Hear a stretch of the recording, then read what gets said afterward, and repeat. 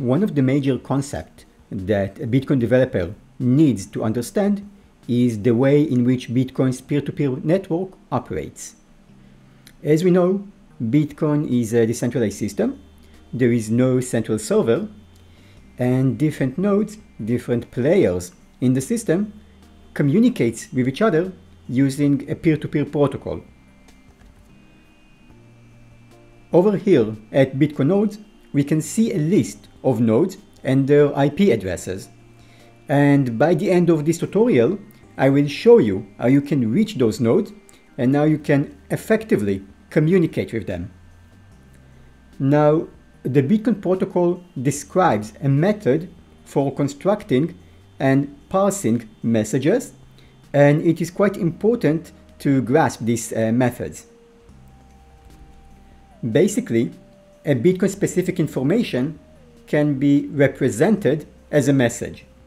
A Bitcoin transaction, for example, traversed the network as a peer-to-peer message. Over here, we can see that Alice has a block. And this block is basically nothing more than just some binary code. Over here, it is represented in hexadecimal. And we can send and receive this type of binary code using the network, using our peer-to-peer network. Now Alice needs to send this binary code to Bob, and if Alice constructs the code in accordance to the Bitcoin peer-to-peer message format, Bob will be able to parse this binary code, and he will realize that this code represents a Bitcoin message, or in this case a block message. Now, when learning Bitcoin protocol, bitcoin.org will be your best friend. The documentation on this site is quite extensive, and in this video, I will use it quite often. Over here, you can see a list of Bitcoin's peer-to-peer messages, and we can see how each message should be constructed. For this tutorial, I choose to work on the ping message. Ping is a simple way to make sure that the remote node is still connected, and you might have already used some type of pinging tools in order to test your own network at home by sending a ping request to a well-known server, like Google, for example. Now, this ping message isn't that interesting in the context of the Bitcoin protocol, but it is a very easy way to construct and to understand how a Bitcoin message looks like, and it will be a good place to start. Later, we will create some more advanced messages and see how they work, but in this video, I'm going to stick to a simple ping message. Now, I can find a documentation for this message on the bitcoin.org website, the developer reference, and I will refer to this documentation throughout the video. I will leave all the links in the description below, but one of the most important things that we can already see here is that every Bitcoin message is made out of two main parts, the header and the payload. And while the structure of the payload is different for every different message type, for example, the structure of a block message will be different to the structure of a single transaction, the header of both types of messages will be the same, or it will look the same. It will of course contain a different information, but it will contain the same fields. So every Bitcoin message will have a header with a similar structure, but it will have a different type of information and it will have a different payload. And we will see how it works in a few seconds in our code. So in my code, I'm going to start by creating the payload for the message. And the payload is basically just one field, and this field is the nonce field. And as we saw, this field is basically a random number. So I'm going to start by importing the random library. And now for the payload itself, I'm just going to create this nonce field. And this field is of course a random number.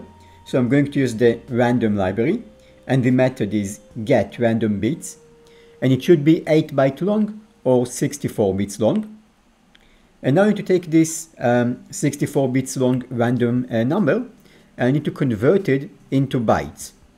So I'm going to start to convert it into bytes. And as you can see from the table, it should be 8 byte long. The byte order should be little. And this is something that is not unique only to Bitcoin.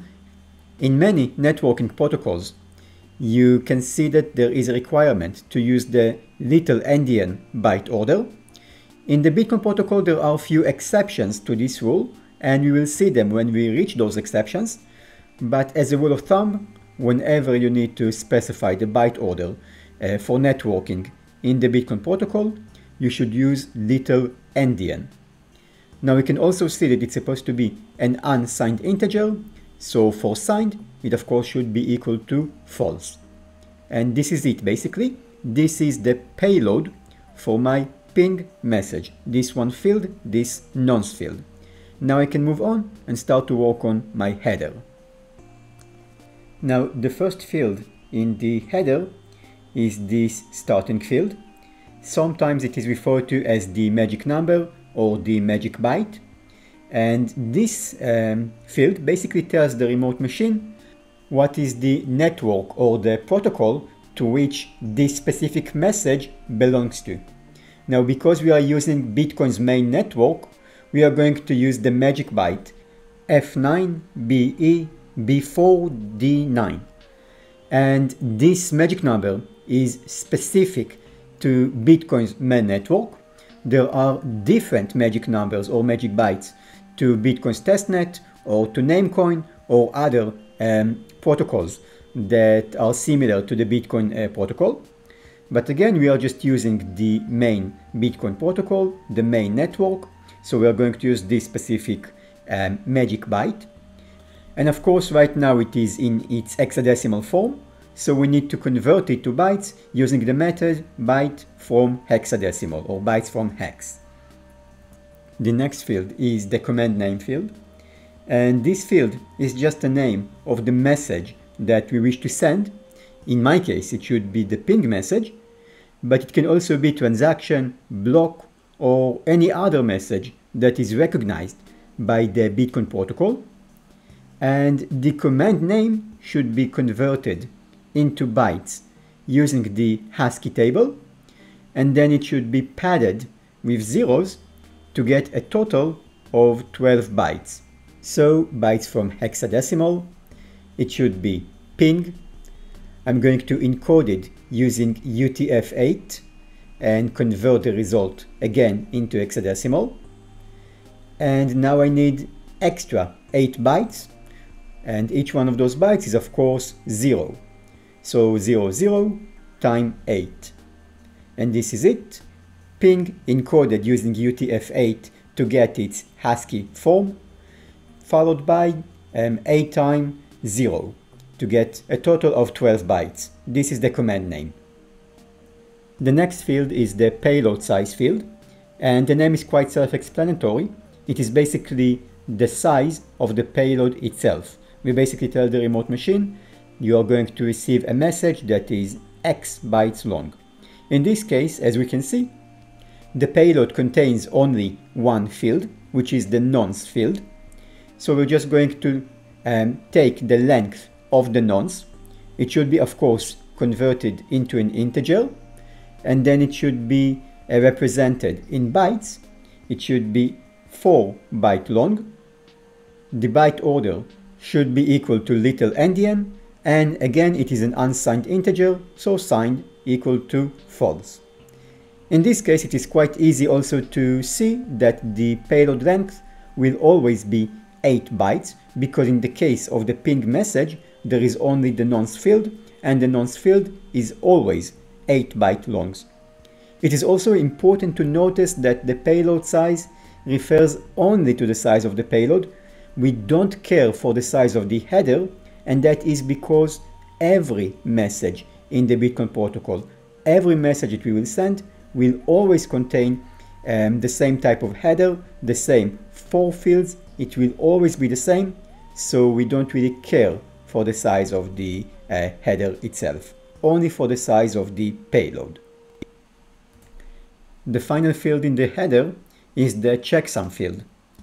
This field requires the hashlib library, so I will import this library into my code, and I will use it to hash the payload of the message using the hashing function SHA-256.